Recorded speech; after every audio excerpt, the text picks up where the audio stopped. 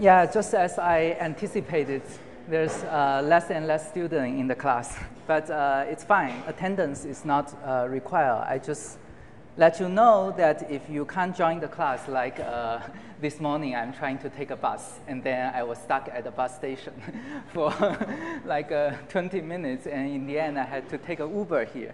So that's why I know that it's very difficult to commute to school in the very early morning. And then if you want to join the class over Zoom, you can go to the Canvas class syllabus. If you scroll down, you will see all the Zoom link. And as you can see, every of our lecture has been put on Zoom. And also, there's media gallery. If you click this media gallery, anyway, you should be able to see the recorded postcast of our lecture. Okay? So that's good. Okay, so let's start the lecture today. Welcome everyone to 130B, quantum mechanics. So today we will continue our discussion about quantum states. Let me first review what we have learned last time about quantum states. So last time we have started from the very important first postulate of quantum mechanics. Postulate 1 says that the state of a quantum system is always described by a vector in an associated Hilbert space. So every state is a vector. This vector can either be a column vector, like a cat vector, or it can be its dual vector, which is a bra vector, which is a row vector. And since the cat vector and bra vector, they encode exactly the same amount of information about the state, so you can choose either one to describe the state of the system. And in quantum mechanics, the convention is to choose the cat vector. And the bra vector will only be useful when we talk about scalar product. So a cat vector is an array of complex numbers arranged in a column, and then the bra vector will be a row. They are related by this transpose followed by complex conjugation. Both cat vector and bra vector can be decomposed into basis vectors in the form of linear combination, or like that. The other way, linear combination. But the only difference is that their linear combination coefficients are also associated to each other by complex conjugation. So a very fundamental property of vector, or the defining property of vector in mathematics, is the property to linear combine them. So if you have a system which has some states described by vectors, then you can always linear combine the vector, and that is still a vector in the same vector space, meaning that that's still a legitimate quantum state describing the quantum system. So a quantum system, instead of describing by a specific vector, we can think of it as described by actually a vector space. A vector space is a space of all possible vectors that can be reached by linear combination. So this is the idea of vector space. Okay, so last time we also touched the idea of scalar product. A vector space further equipped with this structure of scalar product will promote it into a Hilbert space, as we will explain more later. So scalar product is an operation that is defined between two states, either two different states. You can also even if it is two same vector, you can also define a scalar product. So if you have two vectors, the scalar product basically is you put bra and cat together to form a bracket. And the bracket, basically the result is a scalar, because if you take this column vector and row vector and multiply them following the rules of matrix multiplication, you will see that the result is basically like this, which is a scalar. So every component, you just need to complex conjugate ui times vi and then sum over them. So if a vector is scalar product with itself, that there is a very nice property. If you substitute this into this formula, vi star vi, which is positive, which is never negative, so which is greater or equal than 0, so the summation of a bunch of positive numbers is still positive. So this is a very important property. And another property is that if you have two states, and then the scalar product between u and v and u are simply complex conjugation to each other. And based on this positivity property, people can prove inequality, which is called Cauchy-Schwarz inequality, which you can, if you are curious of the proof, you can take a look at the exercise 1. So as I said, all vectors forms a vector space. When we define vector space, we only require vectors to be able to linear combine with each other. But if you further allow the vector to have a structure like a scalar product, you can actually promote the vector space into Hilbert space. And in quantum mechanics, all states, not only they can linear combine, they also have their dual states. Every cat has a dual bra, such that you can always define scalar product between any two states in the Hilbert space. So that's why quantum systems are all described all by the Hilbert space. And given the concept of scalar product, there are two very important ideas. One is called normalization. The other is called orthogonality. So first of all, normalization is a property of a state with itself. So a state is said to be normalized if its scalar product with itself is unity, is 1. So for example, the scalar product of a state with itself is also often usually denoted as this vector, and then take the norm square. So this V with a double vertical line denotes the norm of the vector, which is always defined as the scalar product of the vector with itself, and then take a square root. Remember that the scalar product of a vector with itself is always greater or equal than 0, so the square root is well defined for these positive numbers. And then the square root is called the norm of the vector, and then maybe the scalar product is called the squared norm of the vector. And a state is normalized if and only if its norm is 1, which means this equality holds. And then, for example, let's consider a qubit state. A qubit state is a state that has a state vector that has two components. By saying that it's normalized, meaning that if you take the scalar product of the vector with itself, it goes like V0 square, V0 star V0 plus V1 star V1. The norm of the first component, which is a complex number, and this is the absolute value square of the second complex component. And if these two numbers add up to 1, then we say this vector is normalized. In general, you may encounter a vector which has multiple components, more than 2 components, maybe n components. Then you need to basically compute this scalar product with this itself, and then confirm that whether or not this vector is normalized by checking whether this norm is 1 or not. So according to the statistical interpretation of quantum state, this Vi actually has a physical meaning.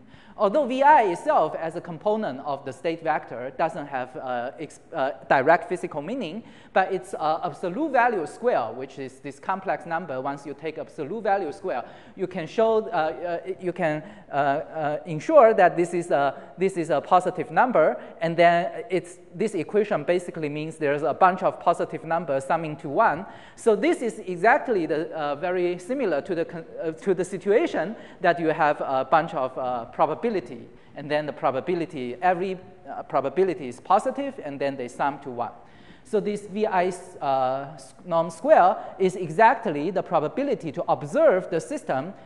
Suppose the system was prepared in this V state, and then you want to ask, given that condition, what's the probability to observe the system in the I spaces state, which may not be the V state, which may be V state is a linear combination of all these basis states. So each basis state has a chance to be observed, and the chance or the probability to observe that particular basis state is associated with its linear combination coefficient absolute value square, which is this probability.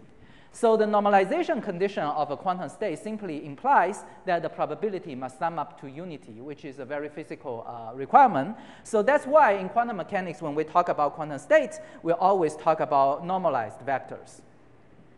And then if a vector is not normalized, you can make it normalized by normalization. Normalization of the state is to take a state vector, which may or may not be normalized, and divide by the norm of the vector. And then once you do that, you can check that you can normalize the state.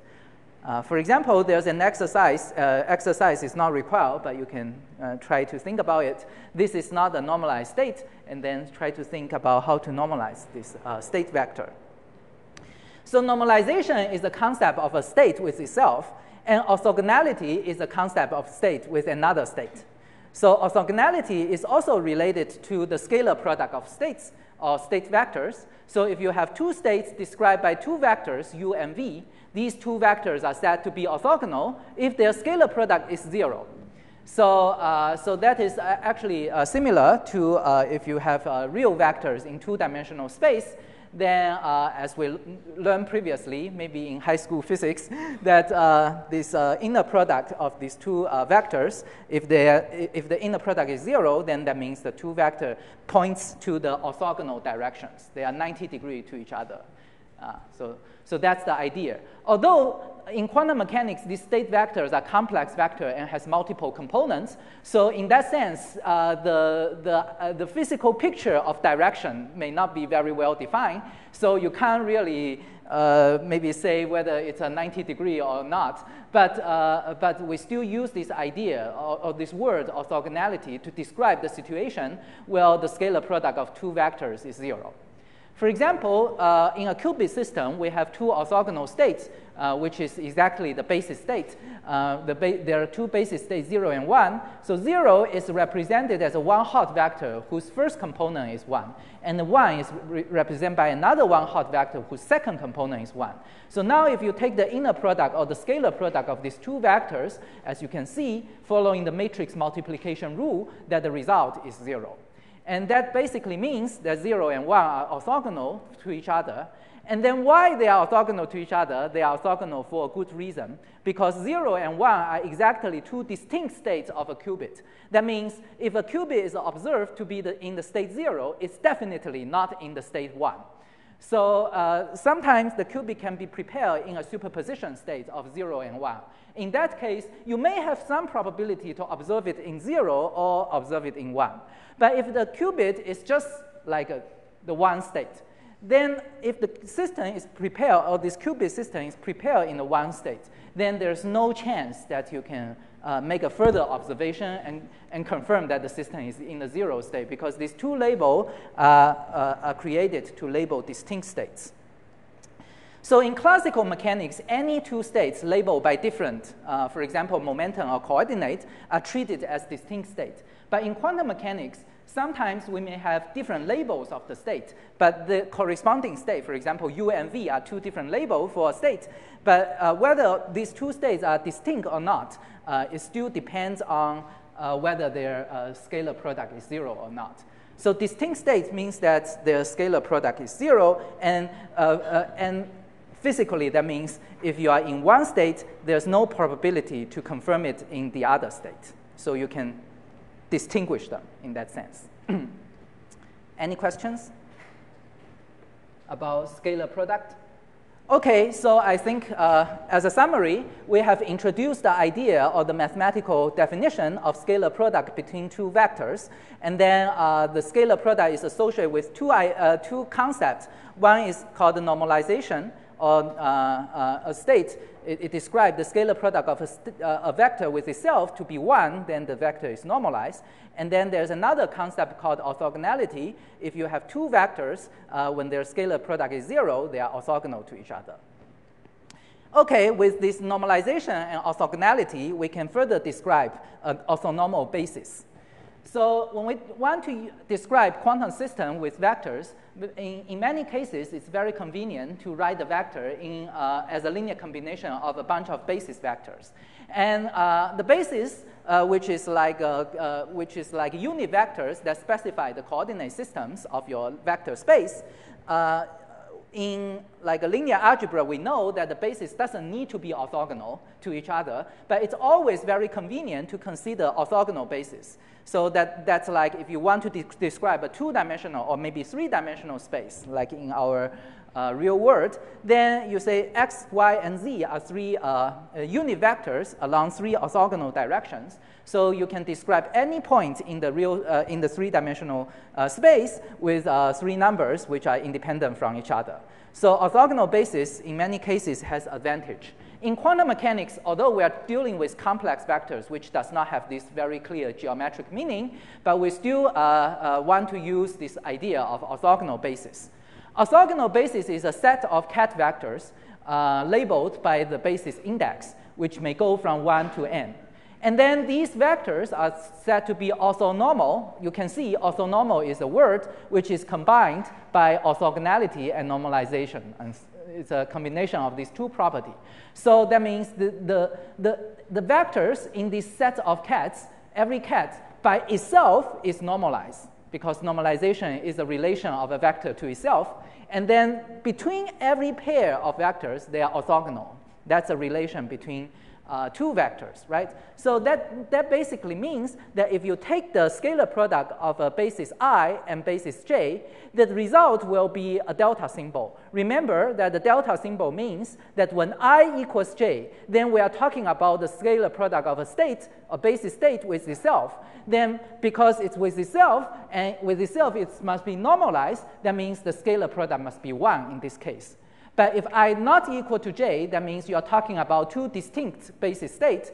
Then in that case, as a basis state in an orthonormal basis, the orthogonality condition requires that the inner product or the scalar product goes to 0. So if you have a result which depends on two indices I and j, and then when I equals j, the result is 1, then that basically is the delta symbol. That's the chronic delta symbol. That's what we defined previously as the matrix element of an identity matrix.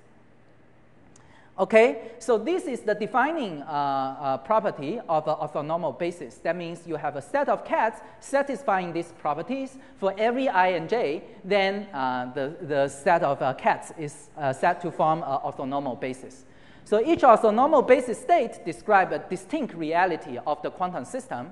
And then the orthonormal basis can be very nicely represented by one-hot vectors. And because one-hot vectors are by definition orthogonal and then normalized at the same time. For example, you can consider if the system has n such states, and then you can use an n-dimensional vector, which means that it's a vector with n components. And the first basis state will be 1 followed by a bunch of 0. And the second basis will have this 1 moving to the second component. And the third basis will have this 1 moving to the third component. But there will be only a single 1 among all the components. So that's why the vector is called one-hot. Yes?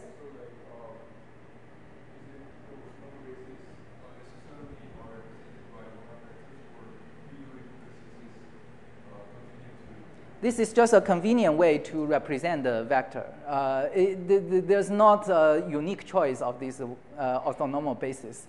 You may choose some non-one-hot representation as long as you ensure that every vector in your basis are normalized and orthogonal to each other. It's a legitimate representation of the orthonormal basis. It's just a convenient canonical choice that in this way, you don't need to think about it. Otherwise, you need to check and think about it. And exactly the question, sorry, I need to repeat the question, was about whether there's other way to choose representations of orthonormal basis. And the answer is yes. And indeed, this is a very interesting question. And we will have a homework, actually, about this question, which asks you, we will see that later, to find other representations of orthonormal basis for qubit. Okay, so with this convention, we can always choose basis in this way, and it turns out that by doing this, it's also very helpful in quantum mechanics.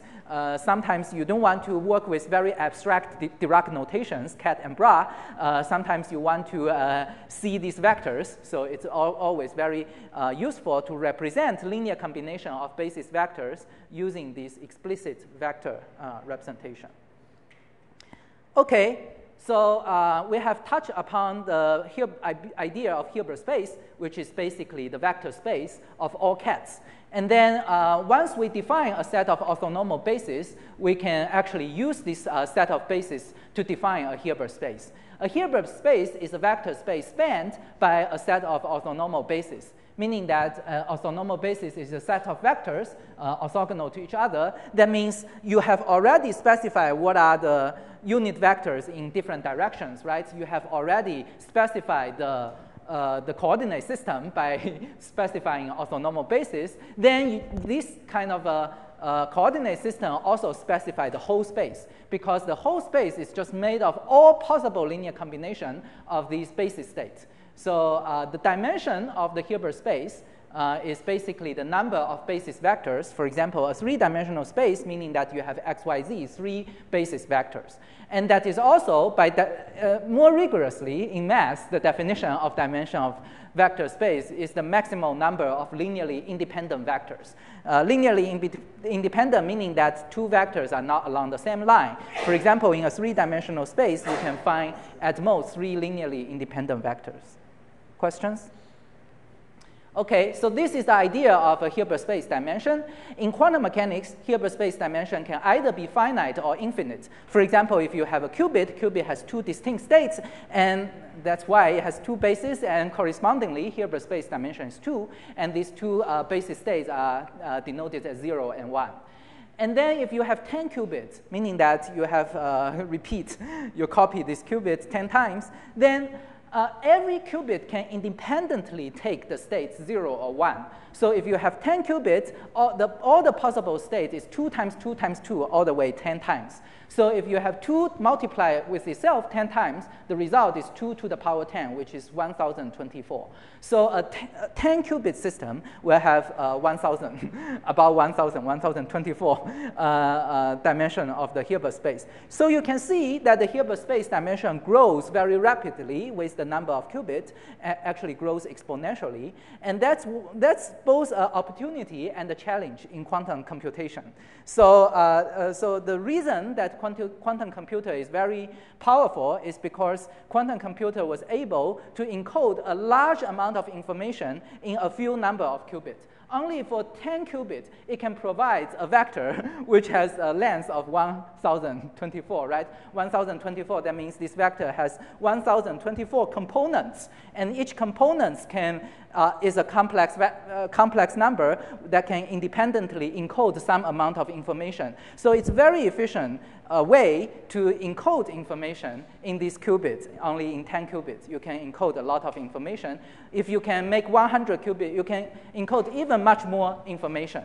So that's why it's very powerful, but it's also very challenging, because that means in order to understand the behavior of these quantum many-body systems, it becomes very difficult to do computation on classical computer, because modern classical computer, I think, can handle like 50 qubits.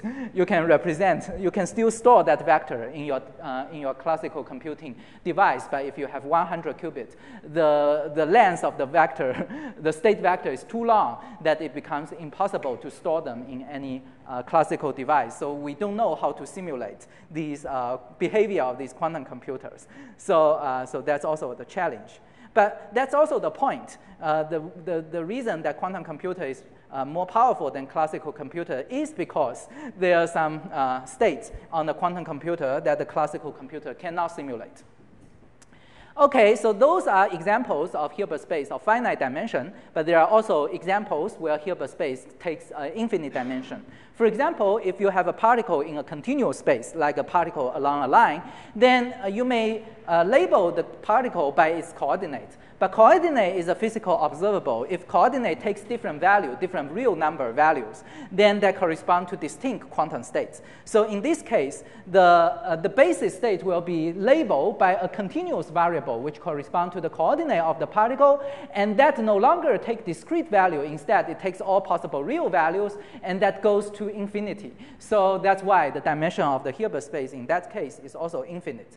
So it's okay to talk about infinite dimensional Hilbert space in quantum mechanics.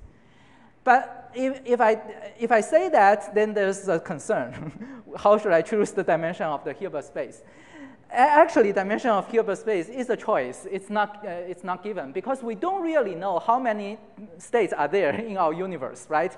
So if you want to describe the quantum state of our universe, then probably you need to take care of every atom, right?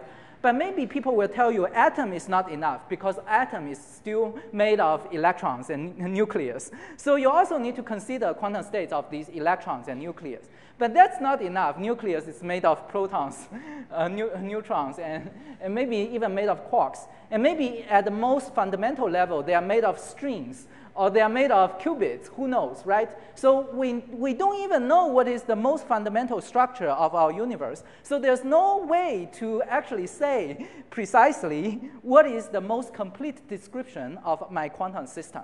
So when we do physics, it's the goal, we say, physics theory need to provide description power, but it's not mean to provide infinite description power. You need to have a cutoff of your description power. You need to deliberately forget about something. For example, if you want to discuss chemical reactions, chemical reactions is only about electron jumping from one molecule to another molecule, or the motion of electron between molecules or atoms. So in that case, you don't need to worry about what the quark is doing inside the nucleus, right? So you need to have a cutoff of your description saying that energy scale cutoff or maybe the length scale cutoff. I don't want to consider structures smaller than certain length scale. So that sets a cutoff of your Hilbert space. So when we talk about qubit, for example, in quantum computer, these qubits are actually made of, for example, Rydberg atoms has a ground state and the excited state that can be treated as two states. Or a spin of an electron can be up or down that can be treated as two states.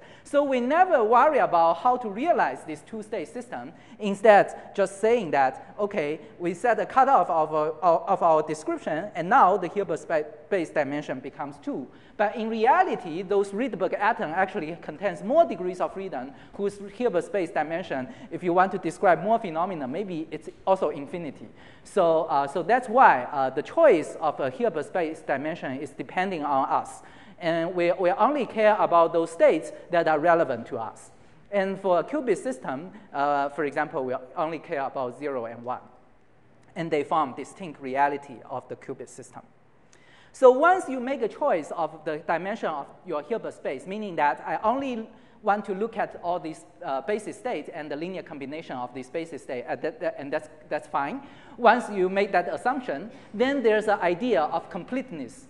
Completeness meaning that once we specify the Hilbert space dimension, and then the full set of distinct, any full set of distinct states in the Hilbert space form a complete set of orthonormal bases, such that every state in the Hilbert space can be expanded as a linear combination of these basis states. Meaning that once you set up the coordinate system, there's no vector that cannot be represented by these coordinates, right?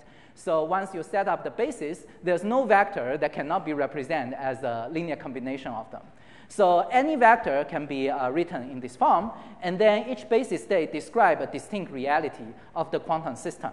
And the superposition coefficient are the component of the state vector, which can also be written in terms of a scalar product of the vector with the basis state. So if you want to know what is the component, for example, V2 in front of the second basis, you just need to take the cat vector and then in a product or scalar product with the second basis, that will automatically extract the coefficient for you.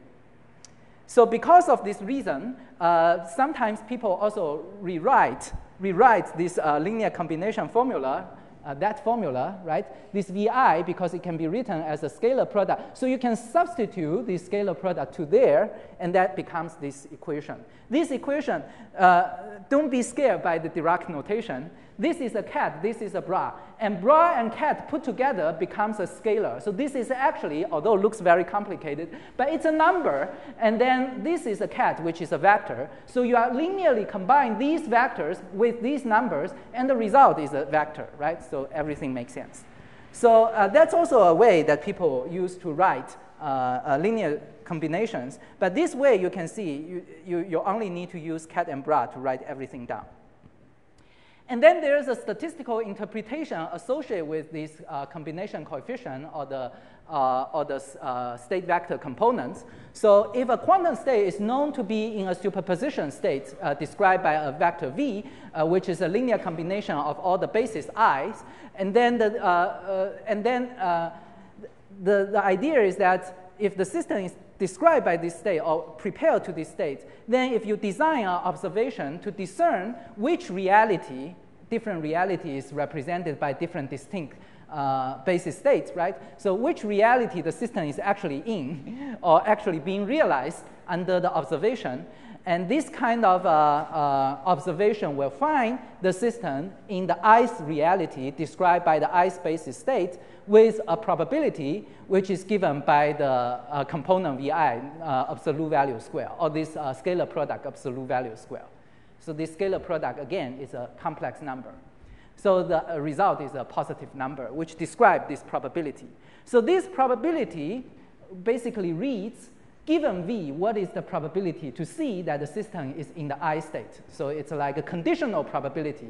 So the conditional probability is exactly described in quantum mechanics. We use this model, use this vector to model this probability in this way, using this inner product to model the probability. Yeah?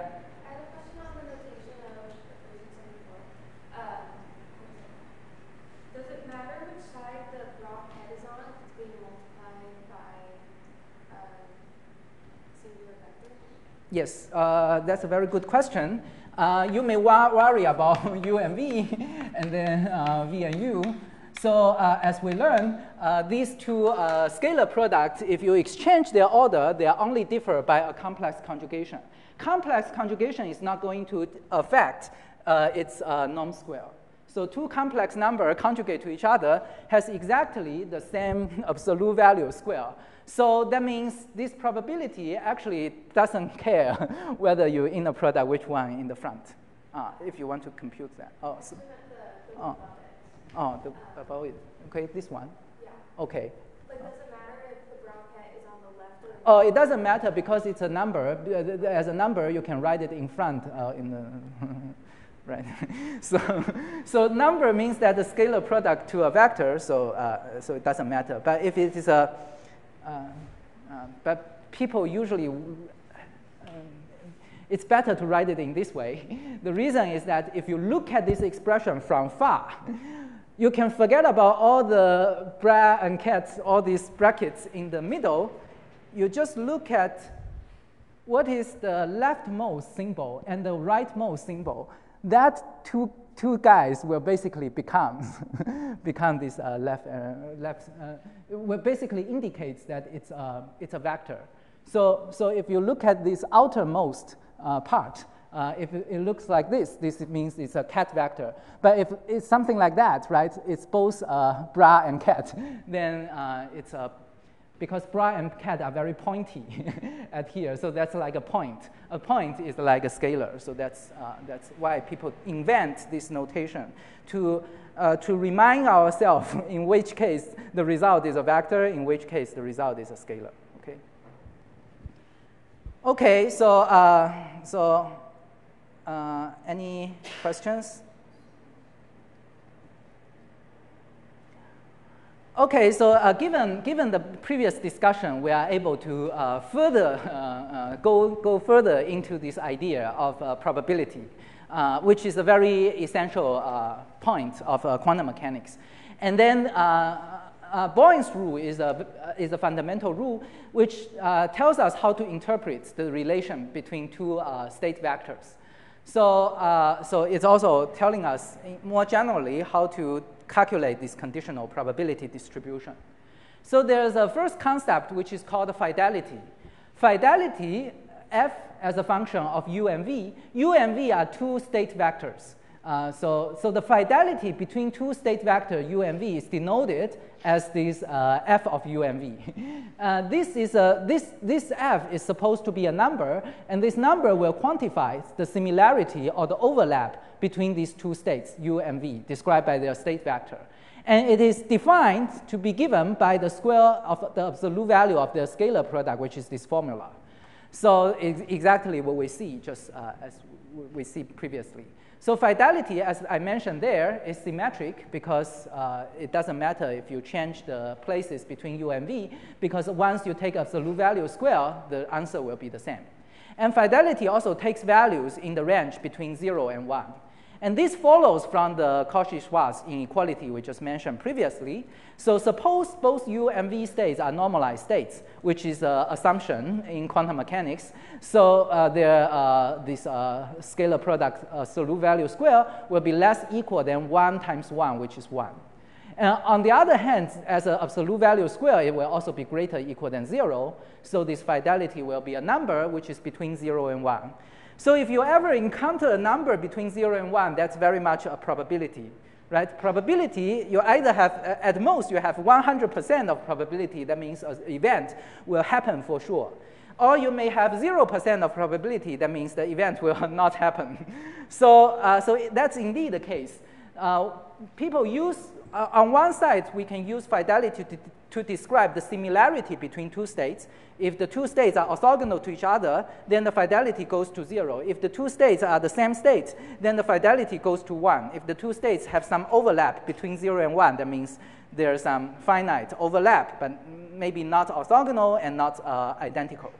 So fidelity has that usage, but that usage also overlap with this probability interpretation. So this is what people call hypothesis testing. So if you want to describe the probability, you always want to first come up with a hypothesis and try to test that. And the probability usually describes the probability for the test to pass or not. So the setup is like if a quantum system is prepared in the state V, then observation designed to check whether the system is in another state labeled by U will return a confirmative answer with this probability. So that's just a very rigorous way of saying that if the system is already known to be in the V state, what is the probability to observe the system and find that the system is actually in the U state? So that is given by a conditional probability distribution of U condition on V, basically. And then that conditional probability distribution is described by the scalar product of, between the state vectors. So that's why state vector is useful, because it encodes the relationship or the between different possible states, and then it tells you what's the probability to observe different states based on your current knowledge about the state of the system. So V basically encodes our current knowledge about the quantum state. And then U is a new state. Maybe you will observe in the future. So this probability describes what's the chance to see that event happen. So there's a nice property of this probability model in this way, that is PUV equals PVU equals the fidelity between U and V. So fidelity between U and V doesn't discern the difference, which one is the first state, which one is the second state. So they are symmetric to each other. So that means there's a detailed balance in quantum system. If you start from a state V, if you have a larger chance to observe it in state U, then it's also the same vice versa from U to V. So the probability to transition from one state to another state is always the same as the probability to transition back. So that means there's no such a thing that you will transition to another state and then never gets the chance to go back, right? As long as you have the chance to go to another state, there's always the same amount of chance to return. So that's a very important property of detailed balance. And then given these kind of definitions, we can look at three different examples. One is identical states. If two states are identical, if and only if their fidelity is 1, right? If they have 100% overlap. So the fidelity being 1, meaning that the probability to observe U state on the V state is 100%, meaning that if you already know that the system is in the V state and try to check whether the system is in the U state because U state is identical to V state, of course, you need to confirm this observation again with probability 1. So that means the reality must be confirmable by repeated observations. Otherwise, it's not a reality. That's the definition of reality. Something is real, meaning that you can measure it and confirm it, and then measure it again and confirm it again, right? If every time you measure it, you get a different answer, then you cannot come up with the idea of reality. You don't know what's real.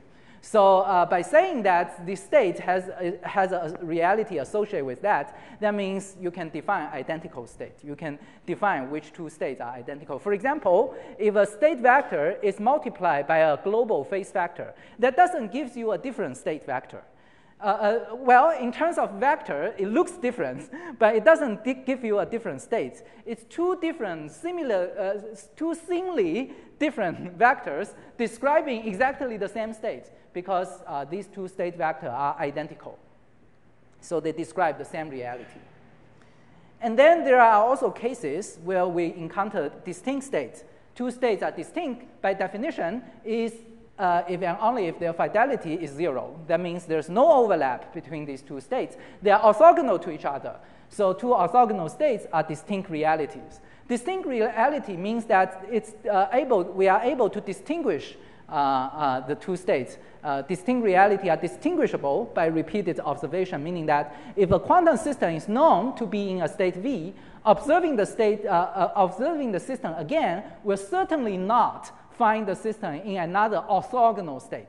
If another state is orthogonal, that means it's in another world. It's not a superposition that involves this state V, right? So U doesn't have any component that is in the V state. So that's why if you already know that the system is in the V state, there's no chance to observe the system in a distinct state. So it's also very important. For example, for a qubit, we say there are two distinct realities, 0 and 1.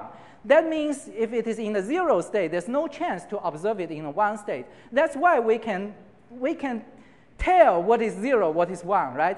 So if 0 and 1 are not distinct reality, if in the 0 state you still have a finite chance to observe 1, then you can't quite tell whether how much 1 is different from 0. So the fact that you never get the chance to observe the 1 state if you're on the 0 state, that actually speaks for the fact that the qubit system actually has two distinct realities, and then that spans a two-dimensional Hilbert space because you can use this orthogonal state to form orthonormal basis, and that spans the Hilbert space.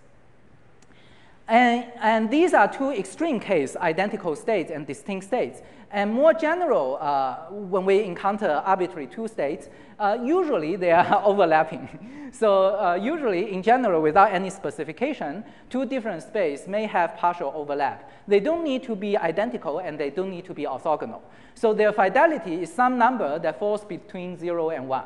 For example, that means in quantum mechanics, reality can overlap. If you have two quantum states, they can look similar. Although maybe sometimes you use different labels, for example, 3 and 5, to label these two pictures. These pictures can also be thought as a state vector because you can consider vector component being the value of the pixels. So these two pictures are similar, but not identical. They are also not orthogonal. They have finite overlap. Yes? Do you mind explaining the part with like the phase shift between U and V? Yes. So that means in quantum mechanics, whenever you put an overall phase factor, it's not going to do anything. So any overall phase factor in front of your state vector has no physical meaning. It's a redundancy. But it's fine, because we say that a state vector is created to describe the state. Describe the state meaning that you are creating some language to describe something. And language has redundancy. Redundancy in the state vector language is there in the overall phase factor. So all we care about is the relationship between the components and then like any phase factor out front. Yeah, you can always multiply every component by the same phase factor, although that results in a different state. But that's just different language. For example, you can say Chinese or English to describe the same thing, apple, 苹果 in Chinese. So they sound very different, but they're describing the same thing. So that's the same here in quantum mechanics. In quantum mechanics, we are very careful in distinguishing state description and the observable. Observable is something you can measure in the lab and get the number. You measure the coordinate of a particle, and then you get the number. And then that's for sure. You measure the qubit state, and you get an answer whether it's 0 or 1. That's for sure.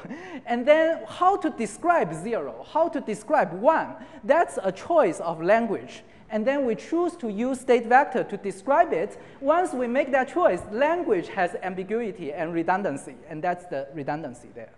So we always want to distinguish them. So it's wrong to say that different vectors will describe different states. So that's why we need to create this idea called distinct state, not different state. Two-state vector may look different, but whether they are distinct, you need to calculate their scalar product. For example, here, identical states. The two-state vector, yes, they are different, but they are identical states, meaning that there are two different vector language describing the same state, the same reality. Yeah. Okay. Any further questions? Yeah, I guess we have 5 minutes, so let me give you the homework one. Homework one is a homework which I already posted online. You can try to finish that within the due time, but the homework due, as I mentioned in the syllabus, it's not a very hard due. So even it's overdue, it's fine. There's no overdue penalty, but try to catch up with the pace of the homework such that you don't have pile all the homework towards the end of the quarter. So this homework is about a qubit. So in fact, there are multiple ways to describe orthogonal basis for a qubit in a two-dimensional Hilbert space. We have just mentioned 0 and 1 as two orthogonal or distinct reality of a qubit. It turns out that the qubit has many, many pairs of distinct realities, which people named it as a plus and minus, I and I bar, and things like that. And for now, of course, if I just give you these abstract names, they mean nothing. But let me try to tell you what's the relationship between these states. For example, within each pair, the two states are orthogonal to each other, meaning that you can draw a picture like this. So you can draw a picture and put all these six different states at these 6 different points. And then this graph basically describes their interrelation. For example, 0 and 1 are two states in the same pair. So by this requirement, they are orthogonal.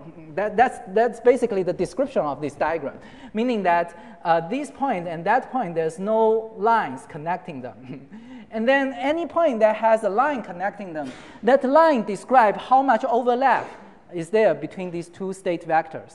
For example, 0 and I has a 50% of overlap. And it also has a 50% overlap with minus. It also has a 50% overlap with minus, with I bar and plus. So that's how you read this diagram. So this diagram basically is what we described in the above, that it describes there are 6 states in a two-dimensional Hilbert space, meaning that every state can be described by a two-component complex vector. So now your goal is to find or to assign the vector representation for each one of these 6 states such that when you compute the overlap or the fidelity between every pair of the states, the fidelity can precisely match all these 50% notation along the graph, right? Is that task clear? Yeah, so the question is, can you figure out the assignment of two-component vector representation for these states that is consistent with their overlapping relation described in this graph? And the hint is to read lecture 2 of our textbook, which I didn't follow, but read this textbook. It's in our syllabus. If you really don't know how to do it, you can read that. If you already have good ideas, you can do that using your way.